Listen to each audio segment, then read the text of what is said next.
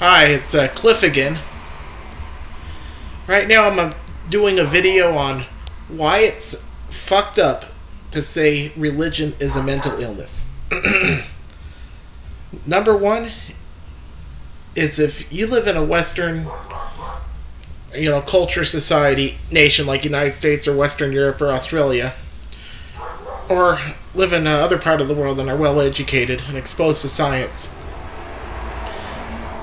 your religious beliefs are a personal choice, while mental illness is not a choice.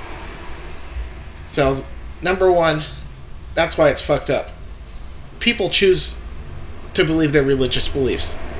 People do not choose to be mentally ill. Now, I am mentally ill.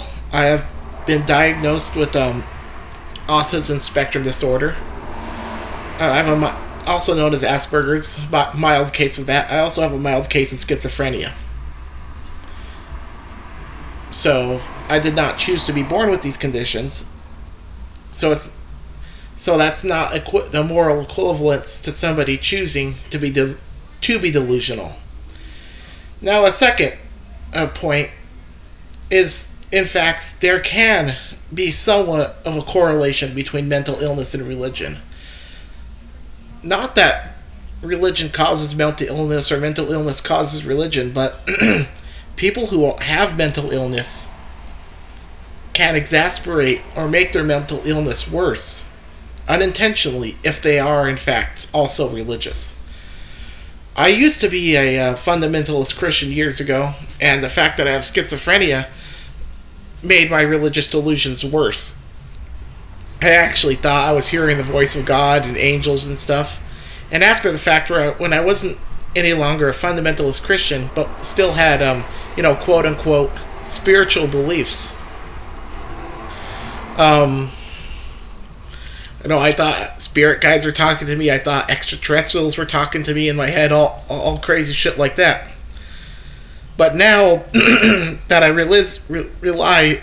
realize that this was all bullshit, don't have these belief patterns anymore, I'm able to, for the most part, ignore the voices in my head and not think that they are in fact affecting reality.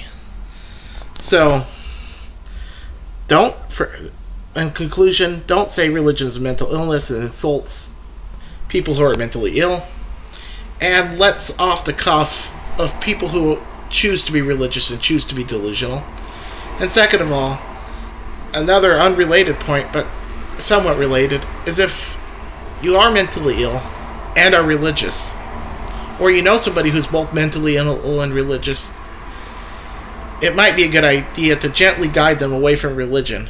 That, depending on their mental illness, especially if they have schizophrenia, it's going to make their mental illness worse.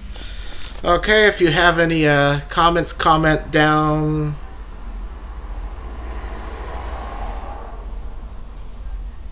below in the comment section. Yeah. Well, that'll wrap it up. See you next time.